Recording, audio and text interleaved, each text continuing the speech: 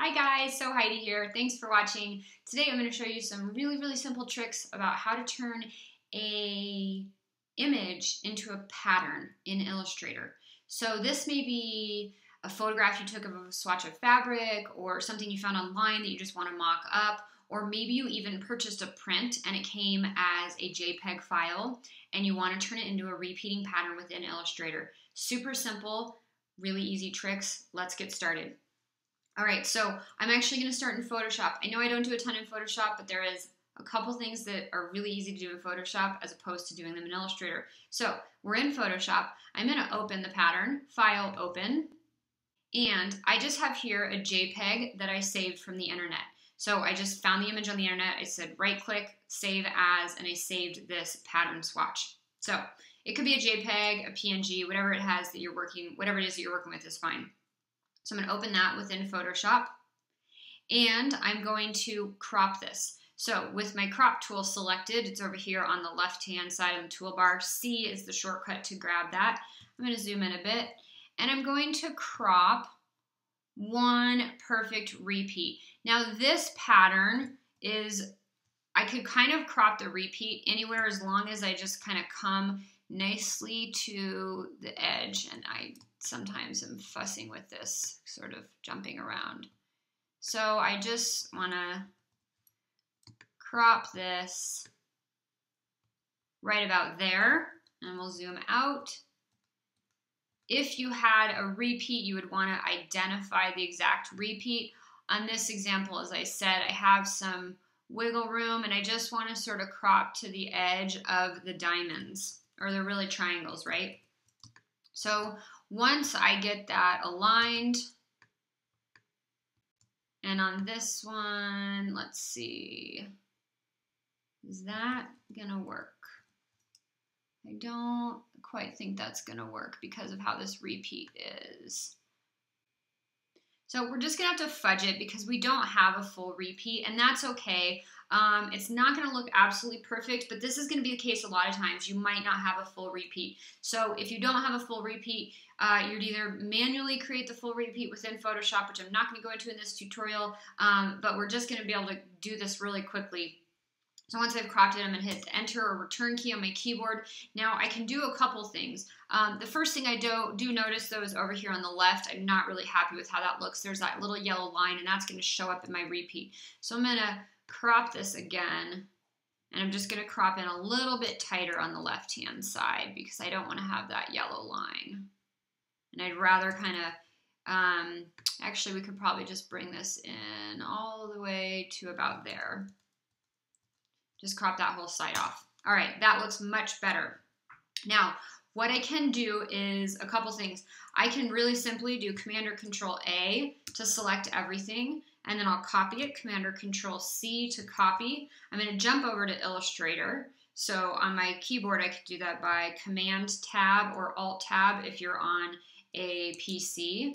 I'm gonna jump into Illustrator, and then I'm just gonna paste Command or Control V, and that pastes it in. Now, alternatively, let's jump back over to Photoshop.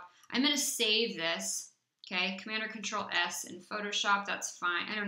It doesn't need to be maximum, that's fine. We'll just leave it as it is. Choose OK. Come on, there we go. That's saved.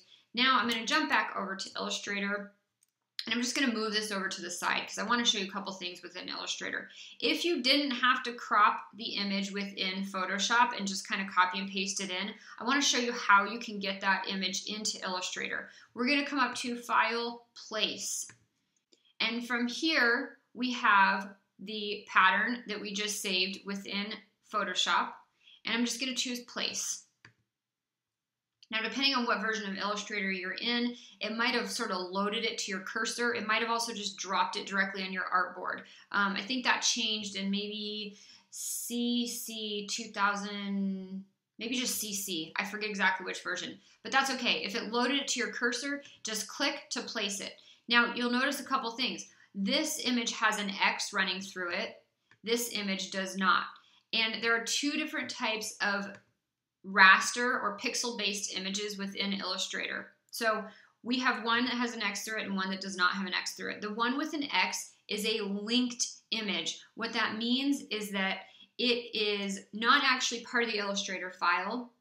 Illustrator is just remembering the file path of this artwork, and it's linking it in from that original file.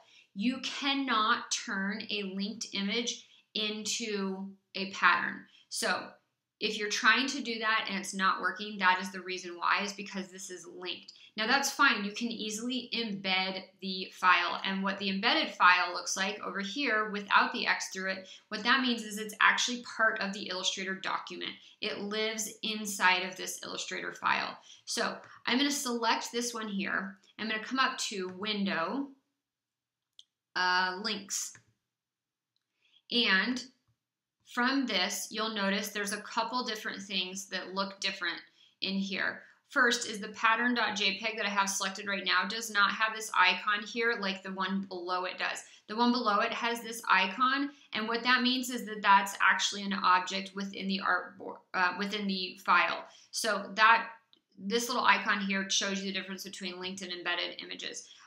What we can do is with this pattern selected right here, we can come up to this drop down and we can choose embed images.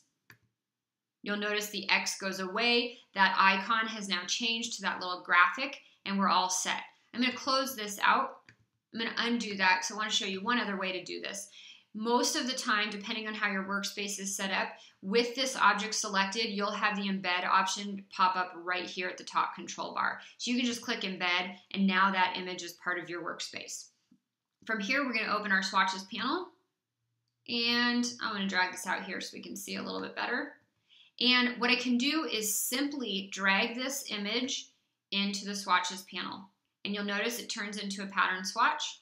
So I can move these two. Let's just give ourselves a little bit more space to see.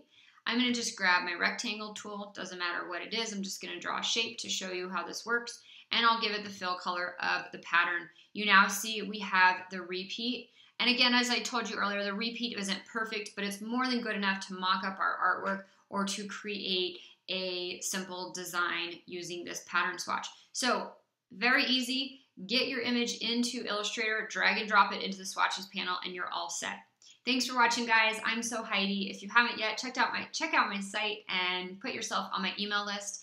I give you tons of free stuff. You find exclusive videos there that I do not put on YouTube, lots of free downloads, and I'd love to get to meet you and get to know you there. All right, thanks again, guys. I'm so Heidi, and I will see you soon. Bye-bye.